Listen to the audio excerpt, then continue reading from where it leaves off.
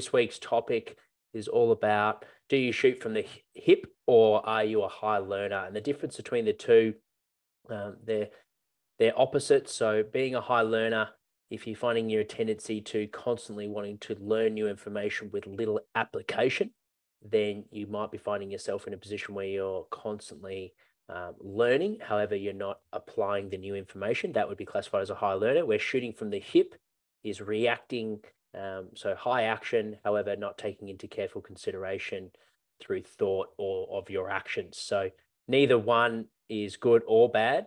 I know I've had a tendency to be in the situation where I've been a high learner, particularly while you might be studying. So for those in high school or doing a degree, you're surrounded by learnings and you're not doing as much practical application because you're not in the workforce yet, or maybe you're working part-time. So that could be conducive to being in a high learner. Moving over to this week on the podcast, we have 2 live chat shows, both with highly experienced practitioners. So our first one, Conor Daly, he's worked in rugby at the highest level and he's now currently the strength and power coach at the Essendon Football Club. So I'll be catching up with him on Tuesday at 1 p.m.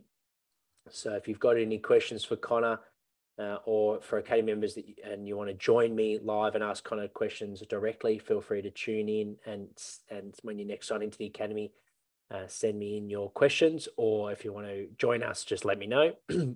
And on Wednesday, our podcast episode with Scott Dickinson that I host that live event just recently. He's the head of Australia's swimming up in the Gold Coast, manages the hub there. And we talked about his whole career journey, but also the difference for strength and conditioning coaches, the difference between working in pro sport compared to working in the Olympics. So Talk broke down his year-by-year approach for an Olympic cycle. This current one is a little bit different because it's only a 3-year cycle. So we discussed that, but we also discussed the different environments, the strengths, the pros and the cons, if you like, for each one. The fact that pro sport, you're competing in season on a weekly basis, so how much urgency that builds, but also how people can, the environment can easily react to things that you might not need to react to, just simply by the win or loss impacting your decision-making.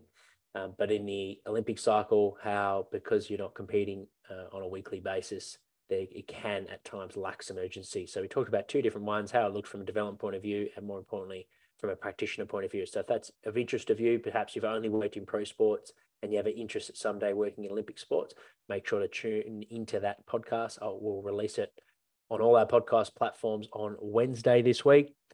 Thursday, we've just changed, for those that don't know, I've had my baby girl was born 2 weeks ago, so second child, and it's changed our routine of nighttime for my first child. He's 3.5 years old. So I'm no longer going to be doing interviews for the time being anyway, for the next few months at 8 o'clock at night, just simply for that fact. So I've just, when we booked Phill in, that was pre-birth, so that was a couple months ago now, and I've just contacted Phill to change the time. So he's going to get back to me and look at his schedule, and I'll keep you updated on when we'll interview Phill. But his key topic will be the difference between performance sport and defense and the defense world.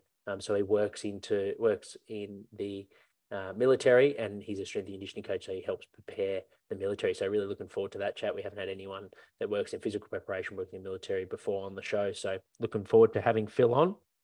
And then on Sunday, Caden Macdonald, he's a highly successful entrepreneur in the online space. He's got his own podcast. His name is his brand is known as Kados, and he discussed the 10,000 hour rule and how it applies to developing your own brand. So if you haven't heard that one, when we posted on our recent live collaborative event, that was with Shepmates, Prime Train, Kados, 9 to 5 Fitness. Make sure to tune in.